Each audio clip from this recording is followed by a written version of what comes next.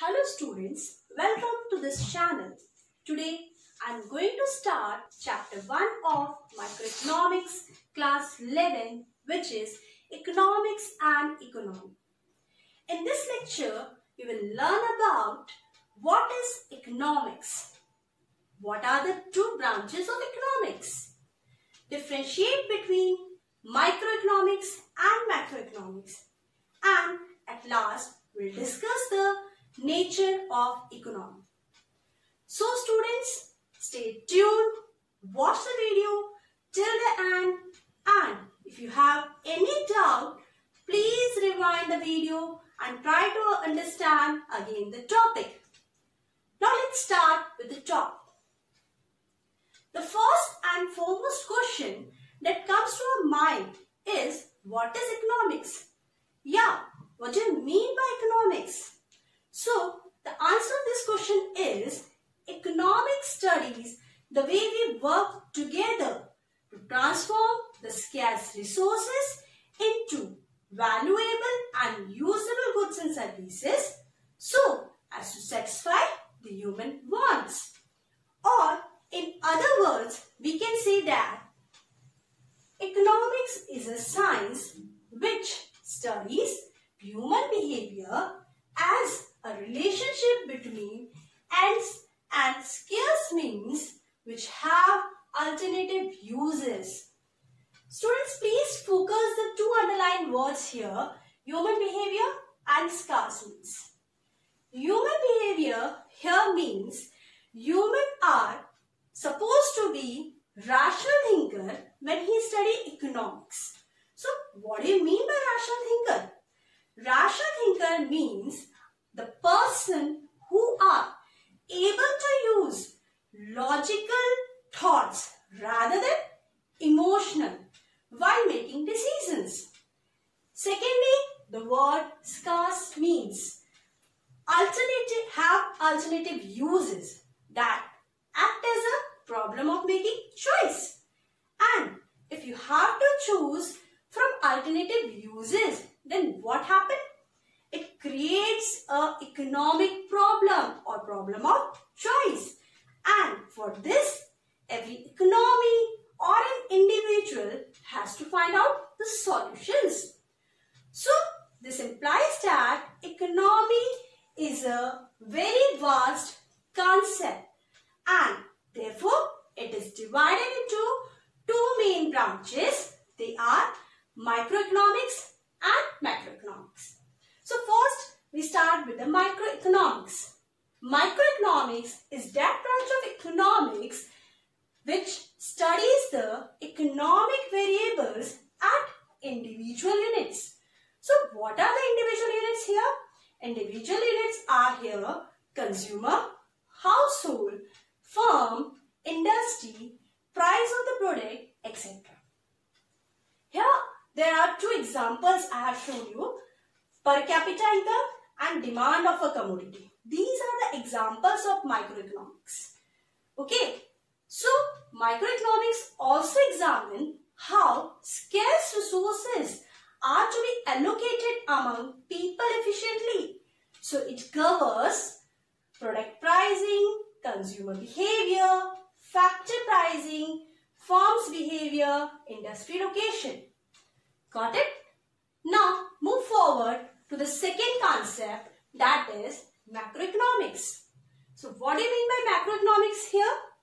Macroeconomics is that branch of economics which deals with economy as a whole instead of individual aspects. Here, we study the economic variables at aggregate level, such as national income, aggregate output. What do you mean by national income? National income means income of a country as a whole, and aggregate output means total output of an economy. So, here we are going to study the economic variables at a larger unit. So, that is in total consumption, total investment, total saving. So, also it analyzes the environment where firms, households,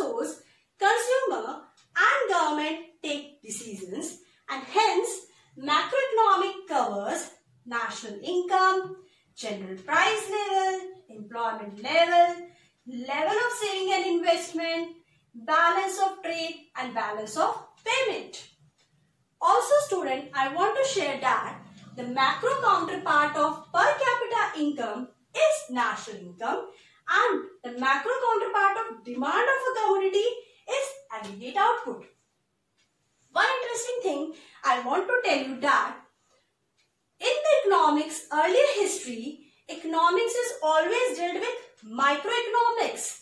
But after 1930s, Great Depression of America, macroeconomics came into existence. Now, let me take a second subtopic, that is difference between microeconomics and macroeconomics. So, here are some major differences between both of them. The first difference is meaning. Microeconomics deals with individual units and the effect of individual decisions regarding the allocation of scarce resources.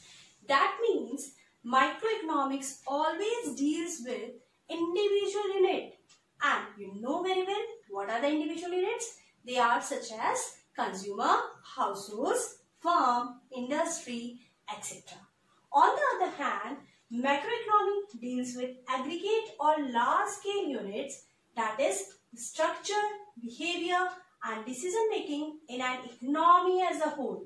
Here it deals with economic variables at aggregate or large-scale level such as total consumption, total investment and so on. Now come to the second point derived from. Microeconomics is originated from the Greek term micro, which means small, whereas macroeconomics is derived from the Greek literature term macro, which means large. Third point, when it comes to business application, microeconomics applies to operational or internal issues. Conversely, macroeconomics applies to environment or external issues. Now, let me talk about the fourth point. Microeconomics is concerned with single economic variables such as consumer, demand, price, etc. On the other hand, macroeconomy is the study of aggregate, and here the subject matters are aggregate output, national income and so on. Now we talk about the scope of economics, scope of microeconomics and macroeconomics. Microeconomic scope is narrow, whereas macroeconomic scope is wide. And if we talk that the scope of macroeconomics is wider than microeconomics because microeconomics studies various economics problems at individual level, such as how the price of a particular commodity will affect its quantity demand and quantity supply. As against macroeconomics deals with the problem of entire economy, such as unemployment, monetary and physical policy, international trade and so on. Next point is central problem. Microeconomy helps in coping with the central economic problems such as price determination and allocation of resources, as against macroeconomics helps in determining the level of income and employment. Last point, when we talk about the importance, microeconomics ascertains price of a product and other factor of production. Conversely, macroeconomics helps in maintaining the stability in the general price level and try to solve the major economic problems such as poverty, unemployment, inflation and deflation and so forth. At last, I am going to discuss a very interesting subtopic, nature of economy. Is economy a science? Is economy an art? Or economy is a science and art both? A lot of questions comes from this part, and if you understand it finally, there is no scope of you answering them incorrect in exam. So students, please listen and try to understand it carefully. So let's start with a big question. Is economy a science? Well, how would we know that it is a science? Because we are commerce students, how would we know what science is? So, to justify this, I will share 5 parameters with you. If any subject satisfies or fulfills these 5 parameters, then its subject can be called as science. Starting with the first parameter, systematic body of knowledge. Well, economic itself is a systematic body of knowledge, because if economics was not a systematic body of knowledge, it could not be taught or learned. So that's why economics is a systematic body of knowledge, and that is our curriculum too. The second point, cause and effect relationship. So to understand this, let us remember the law of demand. What law of demand states or tells us? Law of demand states that there is an inverse relationship between price and its quantity demand. That means if the price of a commodity X goes up, then the demand of a commodity goes down. So what is the cause and what is the effect here? Here the cause is the price of a commodity goes up and the effect is its demand goes down. So economics does studies the cause and effect relationship. Now the third parameter is capable of measurement. Can we measure economics? Yes, of course we can measure economics in terms of money or in format of money. Fourth point, its own methodological apparatus. That means, does economy has its own method?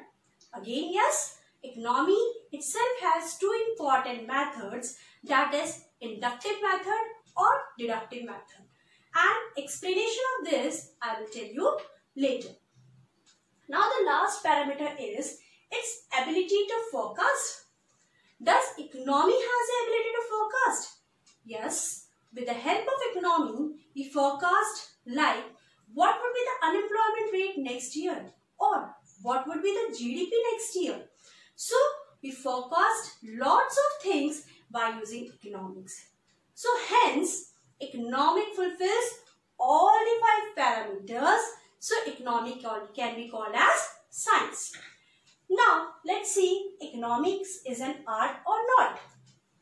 So, before I proceed, I want to discuss a renowned economist definition, that is J.M. Keynes definition. An art is a system of rules for the attainment of a given end. Here, the underlined word end means the result or the target. That means, according to Keynes, a system of rules for the attainment of a given target is called an art. Okay, so basically the art means nothing but the practice of knowledge, and science teaches us how to do, whereas arts teaches us to do. Let me explain this with an example. Suppose when I say I know a recipe or I can cook something, then this is a science because I have a knowledge to cook the recipe. But when I throw myself into the kitchen and do the cutting and chopping to make something which can be eaten by humans, this is called an art. So ultimately, science is theory as well as art is practical. And now we relate this with economics. We not only study economics but also examine its, like unemployment in India is X percentage, but we also find out how do we drop it to Y percentage, right? So economics is not just study of facts, we also try to get some judgments, some values out of it, and this getting some judgment or getting the values out of it is called an art. So hence, economics is both science as well as an art. Okay, out of this, I want to share one renowned person definition that science requires art, art requires science, and each being complementary to each other. So by this again, it is more clear that economics is science as well as an art. But science has two bifurcation within itself. One is positive science, other is normative science. So now we talk what is positive science and what is normative science. Positive science always states a fact, whereas normative science passing the judgment. Positive science states what it is and normative science states what ought to be or what should be. So let this understand better by example. Suppose one statement, Ram is eating pasta. So this is a positive science because here Ram is doing, and consider that Ram is a fatty guy. Then I give you another statement, Ram, you should eat salad. So this statement is a normative science. So positive science always states a fact, whereas normative science passing the judgments. Third point, positive science is descriptive in nature. How it will be descriptive in nature? Suppose you were sick, you went to the doctor and doctor conducted a few tests and found out that you had a malaria and conveying this message to you. Then this is positive science and descriptive in nature. Whereas when the doctor prescribes you in the prescription that you need to take these medicines next few days, then this will be prescriptive nature and this is normative science. Last point, that positive science studies a cause and effect relationship, whereas normative science studies value judgment. How it could be? Positive science studies the cause and effect relationship. That means if we say a statement, because of this, this will happen. Because of that, this will happen. If you heat the water, the temperature of the water goes up. Then this will be a positive statement, a positive science, because it shows a cause and effect relationship.